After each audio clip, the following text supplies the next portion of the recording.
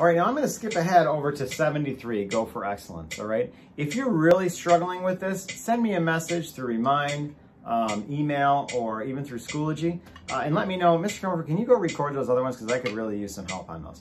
I don't think you're gonna have a lot of troubles with those, but if you are, please let me know and I'll make some recordings for you. But this is 73, this is kind of like your test. Can I do everything that's being asked of me up to this point? And if you can, awesome. Go practice the mallets, all right? If you can't, then keep practicing this and make sure you can do it, all right? That bounce is the big thing we want to get. We want to really understand how that bounces. Remember, I'm not double hitting. I'm just going and I'm letting it bounce, right? Okay, and I'm not lifting my pinkies up the entire time, right? I'm just letting it bounce, okay? I'm controlling it. You can see my hand. Okay, this is really where the main grip is, right? All in my wrist is where it's going, all right? Here we go, ready? Let's try it out. 73.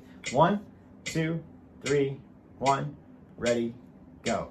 1, 2, 3, 1, 2, 3, 1, 2, 3, 1, 2, 3, 1, 2, 3, 1, 2, 3, 1, 2, 3, 1.